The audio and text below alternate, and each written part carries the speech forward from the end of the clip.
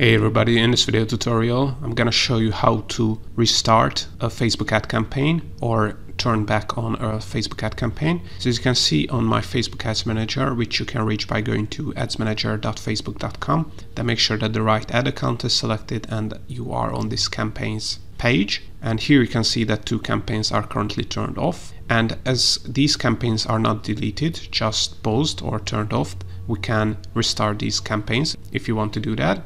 And all we have to do is either turn this toggle back on, so the campaign will be active again, or we can also select the campaign we want to restart or turn back on, then click on this down arrow, and as you can see here is the turn on option. If we click on this, now as you can see the campaign will be turned back on. All we have to do is click on publish here.